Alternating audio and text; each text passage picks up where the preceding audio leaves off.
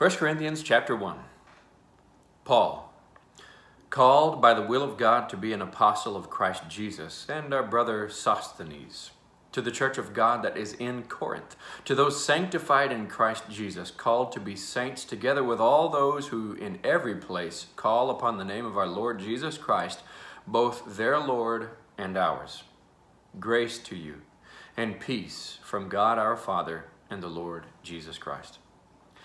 I give thanks to my God always for you because of the grace of God that was given you in Christ Jesus, that in every way you were enriched in him, in all speech and all knowledge, even as the testimony about Christ was confirmed among you, so that you are not lacking in any gift as you wait for the revealing of our Lord Jesus Christ, who will sustain you to the end, guiltless in the day of our Lord Jesus Christ. God is faithful, by whom you were called into the fellowship of his Son, Jesus Christ our Lord. I appeal to you, brothers, by the name of our Lord Jesus Christ, that all of you agree, and that there be no divisions among you, but that you be united in the same mind and the same judgment. For it has been reported to me by Chloe's people that there is quarreling among you, my brothers.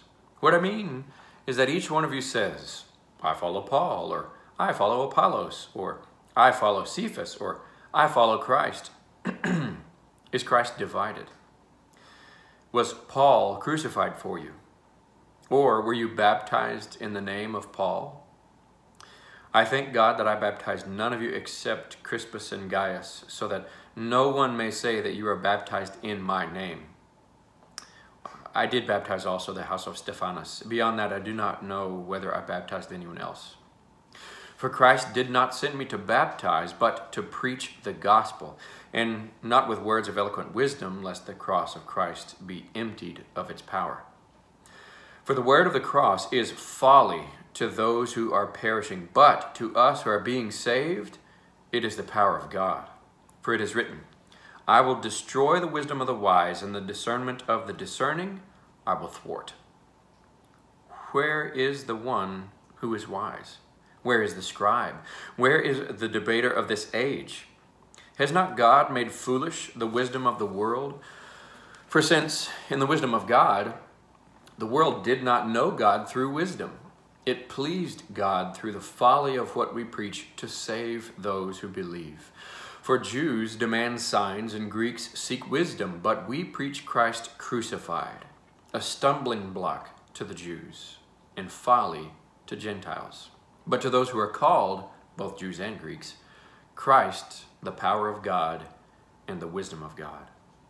For the foolishness of God is wiser than men, and the weakness of God is stronger than men.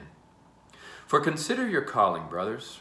Not many of you were wise according to worldly standards. Not many were powerful. Not many were of noble birth. But God chose what is foolish in the world to shame the wise. God chose what is weak in the world to shame the strong.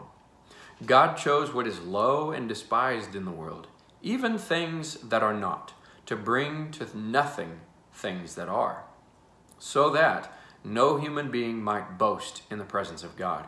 And because of him, you are in Christ Jesus, who became to us wisdom from God, righteousness and sanctification and redemption, so that, as it is written, let the one who boasts boast in the Lord.